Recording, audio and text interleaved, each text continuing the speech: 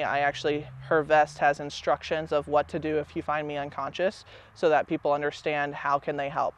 I say, do not call 911. This is normal unless you see that I, hit my head or something like that, and different steps like that. So just making it so that people feel more comfortable to go out.